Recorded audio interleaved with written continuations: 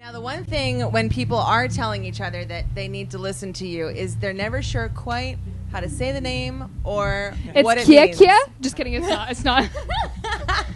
So tell everybody that part. Set it straight. It's Kye Kye.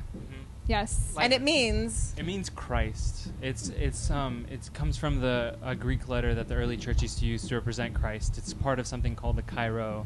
And that's what we put in front of Christmas a lot of times. That X, that's what it looks like. Yeah, so it just represents Christ. We just did it twice, and we spelled it phonetically, so because it's technically spelled C-H-I, and we figured people would probably say Chi-Chi or something. Yeah. And so we went with the phonetic spelling, and yeah, we just said it twice for emphasis type of thing, so.